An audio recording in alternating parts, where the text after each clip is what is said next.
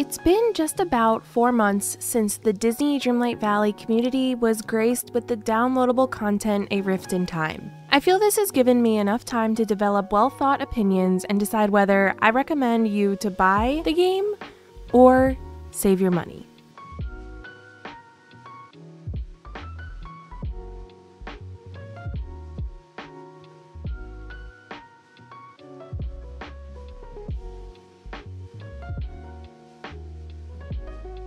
Hey there, it's Teresa of erised, a cozy gaming and hobby content creator. I would love if you would subscribe to my channel and give this video a like, but today we're going over my true opinion of the downloadable content that came to Disney Dreamlight Valley when the game left early access back in December of 2023. Before I begin, make sure to stay until the end of the video to hear if I recommend you to purchase the expansion or if I actually feel it's not worth it. First, we're gonna get into what the Rift in Time DLC actually is. If you only have the base game, you currently have the Valley World. This has 8 biomes. The Dreamlight Castle with multiple movie-specific realms to open, companion critters to befriend, and much more. But the DLC opens an entirely new world named Eternity Isle. If you ask me, Eternity Isle doubles the gameplay space of the valley and essentially gives us an entirely new game with brand new quests, characters, meals, foraging items, biomes, and much more. One thing I don't absolutely love about the downloadable content is that even if you don't purchase it, your villagers may have items for Eternity Isle as their favorites for the day, making it more difficult to either level up your villagers or complete Star Path quests. Let me explain. One of the Star Path quests I have is to give Mirabelle her favorite gifts 5 times. However, the gifts on a specific day may only include items from Eternity Isle. So if you don't have the DLC, then you would have to wait until the following day for new favorite gifts to appear and potentially delay your completion of the Star Path.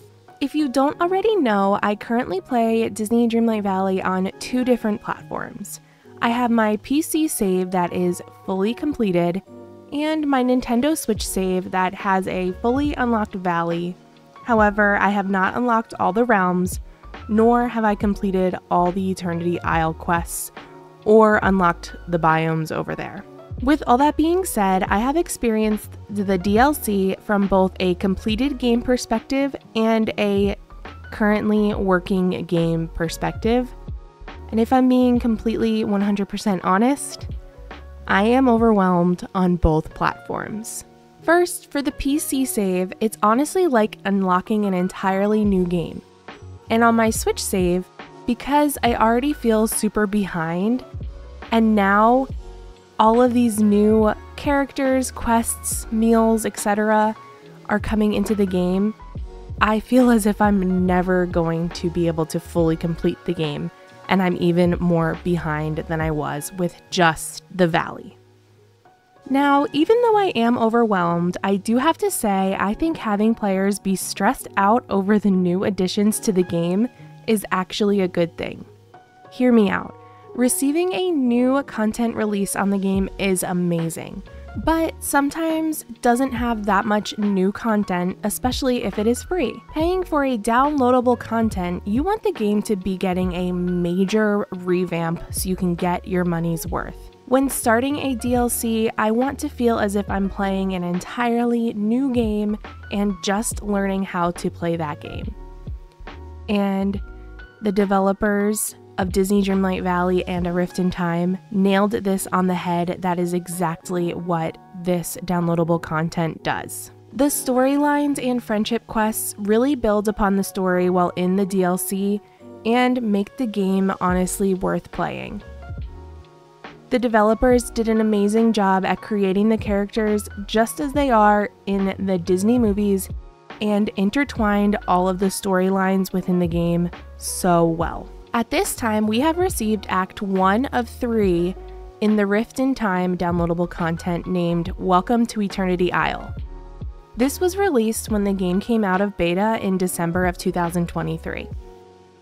The second act is named The Spark of Imagination, that is to be released in the spring of 2024, which, if I had to make a hypothesis, I would say that update is coming in May. Along with that update, we are going to be seeing a brand new lucky villager.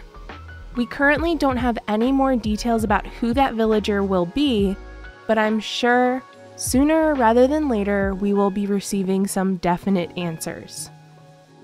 A Rift in Time DLC will wrap up in the summer 2024 update with Act 3 named Treasures of Time, where we will finish the storyline with Jafar and completely fix the Rift in Time. If we look at this realistically, when I bought a Rift in Time, it cost just about $30.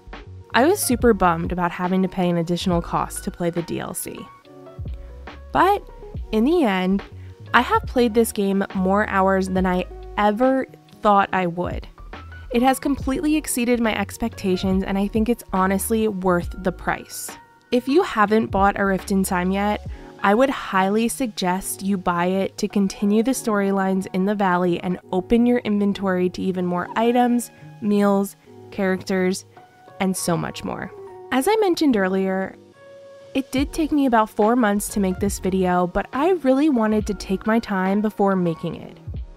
Some may say I'm a little too late, but I wanted to curate thoughts and opinions cautiously to make sure I fully agree that everyone should play the game and also purchase the DLC. Yes, the quests do get repetitive and a little bit of a nuisance, but at this time I just truly enjoyed decorating, completing dream snaps, and having a place to escape with all of my favorite Disney characters.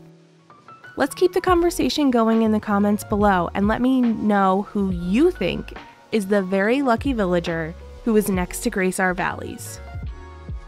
Please don't forget to give this video a like and subscribe to my channel. Also, did you know that I stream multiple times a week, and those times are always posted here on YouTube and in my Discord, which is linked in the description box below.